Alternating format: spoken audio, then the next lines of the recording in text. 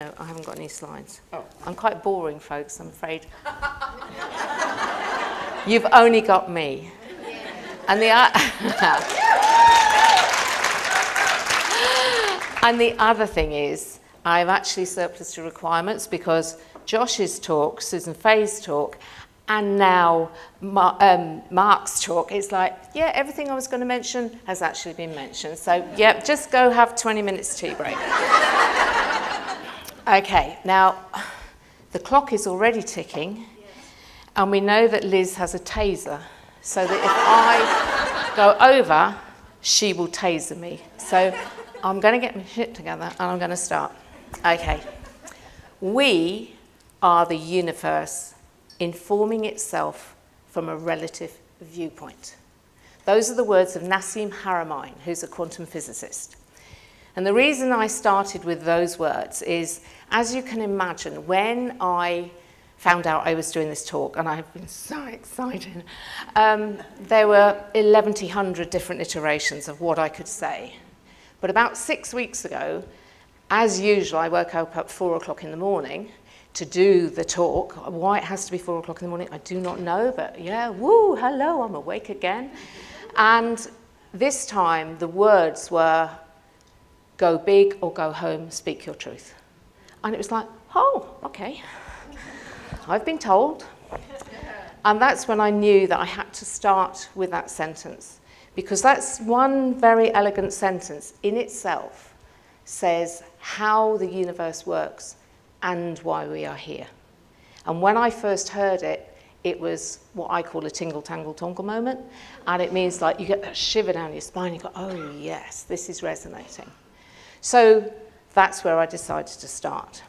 Now, the other bit was, speak your truth. Well, as the old t-shirt says, my experience is my truth. And the thing is, it's my truth. I don't expect it to be your truth. So if something I say doesn't resonate with you, leave it on the chair as you walk out the door, no problem at all, okay? I'm not here to convince you of anything. And the other thing about my truth is I'm not attached to it. We have an amazing gathering of people, both speakers and audience here. And if any of you should say something to me that makes me go, oh, hello, that's a bit interesting, I'm really happy to leave an old paradigm behind and step into a new.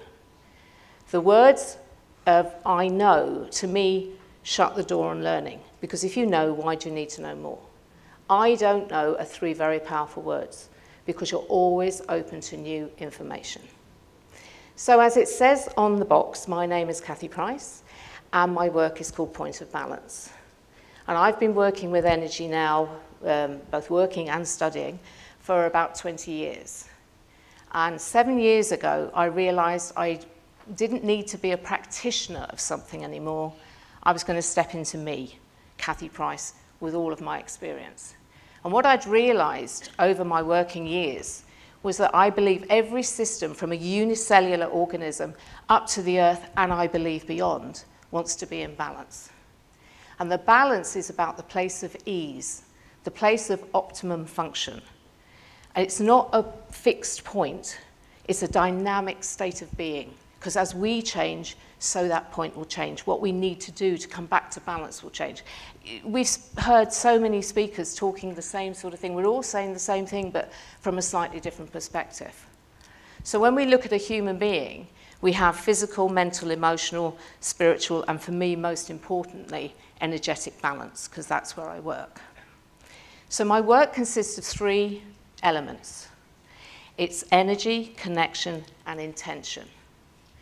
Looking at the energy side first, an atom is said to be the basic building block of matter.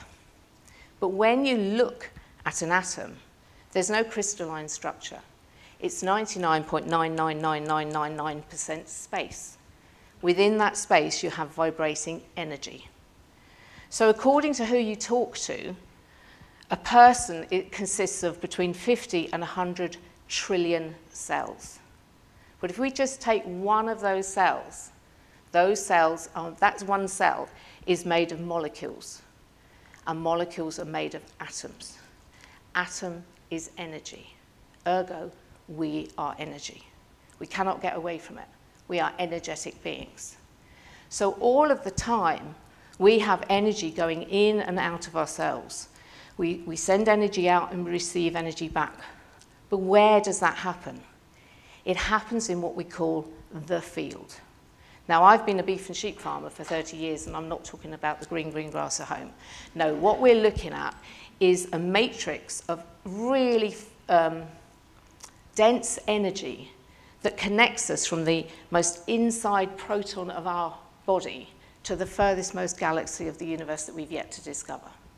That is a continuous matrix. We are continually connected to it. That is the matrix that connects us to the world around us. It connects us to each other. It connects us to the horse. It connects us to nature. So that's the connection part that I use. And the next part is the intention part. Now, the two most common questions I get asked are, how do you know, say Sheila from Australia gets in touch and she says, will you work with my horse? In essence, that's all I need. I don't need any more information at all, because I work with the intention of the person. Whoever gets in touch with me, whether they are asking me to work with their horse, their dog, themselves or a loved one, their intention is on one particular system. So someone could say here, will you work with my dog? I can work with that dog, because your intention becomes my intention. So I need know nothing else about it. So that's how I direct wherever the person may be. Even if they've got 10 black horses in one field all called Skippy, it doesn't matter. They will have this sort of intention on one of those horses, and that's what I work with. And then the other side of intention, now this is what I call my working hypothesis, okay? Because I, have not yet proved this, and I don't think science has. And I always say that if I could win the lottery, if I won the lottery, I would love to do some really robust scientific investigation into how this works. My one problem is I don't do the lottery, so that's out the window. But my, as I said, working hypothesis is this. The field is full of energy, and that energy is not organized. It's random, okay? It's called entropy. I believe when I work, I bring order to the field. The field is the energy. Energy is information. So an analogy I use is that, say a system at an energetic level, so what we're talking about here is that every system at an energetic level knows what it needs to come back into balance, where balance is health, okay? And the only healer ever, ever, ever is the system itself. Nothing and nobody, no drug, no energetic person, whatever, can make a system move back into balance. If they could, we'd know all about it, and that's all we'd need. The only healer is the system itself. So the system at an energetic level knows what it needs. But if you think of the entropy within the field, all of the energy is random flying around. Sometimes it might be a bit difficult to find what it needs. So that's where I can come in, and I can make no guarantees, but I bring order to the field. So I don't know here in America if you have these things called ball pits the kids can jump in.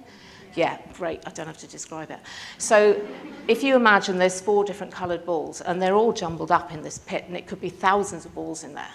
And so if the system, if you imagine that's the energy of the universe, that's the field, and the system knows it needs a certain number of colours of each, a certain number of balls of each colour, it can be difficult for the system to find what it needs. However, if I come along and bring order and condition the field, it's like putting the balls in different coloured, each colour in a different box. It just makes it easier to find it. So that's what I call conditioning the field. And my intention is always, when I do the sessions, I'm conditioning the field for the system I'm working with. So how does this relate to the title? Understanding the power and unique magnificence, and I can never say that. Why I put that in the title, I don't know. That is you, especially when your mouth's dry. For me, we all have an innate power. And when I say innate, you are born with it, nobody gives it to you. And for me, the power is to connect, to heal, to create, and to find purpose. Those are 4 major elements. I believe there's more as well, but that's what I'm going to look at today. And it's innate. You have to think about, how did humanity get to here if they didn't have these powers? So looking at connection, as I've already said, you're innately connected. We are energy. We are constantly having a conversation with the field, in and out. And for me, that's how the indigenous people, that's how they lived. That's how they found water. That's how they found their prey. That's how they found the plants in the jungle. That's their connection to the field, and they utilized it. But we have that connection still. The trouble is, as a Western society, and practically every speaker has spoken about this, we have gone into sympathetic. We've closed down. And the way we connect to the field is through the heart, the gut, and the pelvic bowl. When that opens up, that's when we connect. That's when we can find the information. And the trouble is, we're all in our head. And as Philip Shepherd says in his book, Radical Wholeness, if thinking was the way that we could find the answers, we should have them by now. But it is, you know, his book is all about that opening up and connection to the field. So that's how we're innately connected. And that's where my work, The Awakening, is about. It's not giving you anything, you already have it. But it's just helping you access it and helping you realize what it is and being able to utilize that energy. And the energy in the field is so dense. Harriman postulates that if we could harness 1 cubic centimeter of the energy of the field and utilize it, extract that energy so we could use it as we use energy, we'd have energy for hundreds, if not thousands of years in 1 cubic centimeter. And that is what his work is about in the Resonance Science Foundation. But that's the connection part. Then we step onto healing. And as I just described, we are the healers of ourselves. Whatever happens, we seem to accept that if we cut our hand or if we break our arm, anything like that, we can heal ourselves. But when anything gets a bit bigger, we've got into a mindset of, no, we can't cope. We need something outside. And I want to make it clear here, I am not a Luddite. I 100% support modern medicine. We learn everything for a reason, but it's what we do with it that matters. And I think we might have gone a little bit astray on some elements within the modern medicine. But we can mix and match. We don't have to do all of one thing and all of another. Use what's appropriate to you. But understand that you are the healer. You have the power to heal. There's many, many cases of spontaneous remission from cancer, where people have been given a death sentence and they are literally within a couple of days of them dying, according to the doctors, and suddenly there's a turnaround. And it's not a random occasion. For me, this is something that should be looked at, because we need to look at what is the change that is happening within that system at that moment that makes that happen. So you can heal yourself. Creation, my favorite. Intention, attention, no tension. Now, this is not my saying, okay? I learnt this about 15 years ago, but it stuck with me and I've used it, and as Warwick well knows, you know, it's one of my favorites. So intention, know what you want. Write it down. Put it in as much detail as you want. I tend to put it away and just leave it be and just accept it's going to happen, but you can stick it on the fridge, do what you like. And then we come to attention, and this again is something that's been mentioned by many of the speakers. The attention bit is, imagine what your intention is. So say you were looking for the perfect job and you found it and you applied for it, and then in your inbox was an email saying you've got it. That feeling when you open that email of, yes, I've done it, the sort of the joy, the excitement, anticipation, whatever you want to say, to bring that intention forward whenever you think about it as if it's already happened. Because you're putting a frequency out into the universe where every potential exists. And when you put a positive emotion such as that, you are increasing the frequency, you're increasing the power of that. I always use gratitude, as we've spoken about, and Robin did the meditation this morning. Gratitude is one of the few emotions that occurs when something has already happened. So you're sending a message out into the field, I want this, and it's already happened. You're increasing the chances of it happening. So that's how you can create. Find purpose. Passion is the thing that really ignites your interest, and you just, yes. And, you know, for many of us, I'm sure it's our horses. But then purpose is using the passion for good. It's doing something with it. And, you know, people think you've got to have this massive purpose. I want to be the CEO of a charity. I want to be a missionary. If that's what floats your boat, go do it. But for me, your passion and your purpose can be something that you like gardening. Go and be a gardener. Your passion becomes your purpose. Is that all that's left? Keep talking, fool. Keep talking. So it's finding your passion, and if you don't know your passion, use curiosity, okay? Step into curiosity. So that is your power to connect, to heal, to create, and to find passion. And the next thing you need to do is do it through the frequency of love. And yes, we've heard this before. Now, I grew up in the year of, you know, hippie time, make love, not war. And I just say, nice work if you can get it. But we're not talking about that. What we're talking about is the frequency of love, the power of love. If your car isn't running right, you know, I'm not talking electric now, I'm talking the old internal combustion engine. You tune it up, you make it more efficient. And that's what using love as the power behind your intention and to heal is doing. You can use love at every single step of whatever you're doing. And I always say, once you link love in, just imagine your heart smiling.